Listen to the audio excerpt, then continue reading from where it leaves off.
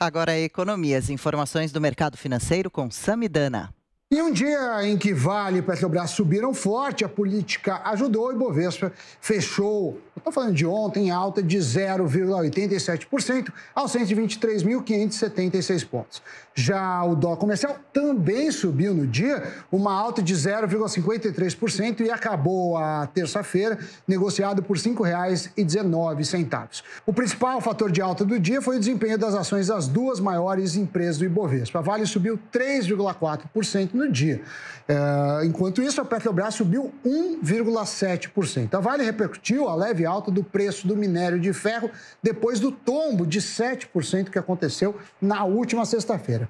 Já a Petrobras acompanhou a leve alta do barril de petróleo do tipo Brent no mercado internacional. As bolsas americanas também ajudaram no dia. O Dow Jones, da Bolsa de Nova York, fechou em alta de 0,80%. O S&P 500 subiu 0,82% e a Nasdaq, das empresas de tecnologia, subiu 0,55%.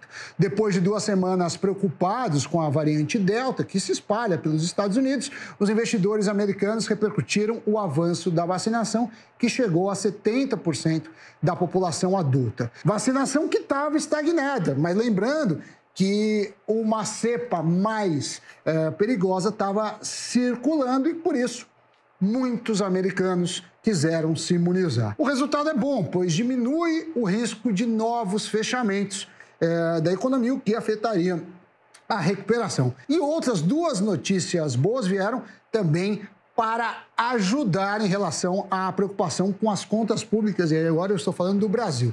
O senador Celso Sabino, relator da reforma do imposto de renda, apresentou a proposta de taxar ganhos no exterior. Eliminaria, assim, o rombo de 30 bilhões de reais nas contas públicas. E no fim do pregão, o presidente da Câmara dos Deputados, Arthur Lira, negou apoio à ideia do governo de dar calote nos precatórios que tem que pagar no ano que vem, né? Essa ideia era para ampliar o Bolsa Família. E se a proposta de calote pesou negativamente ontem, hoje o efeito foi contrário.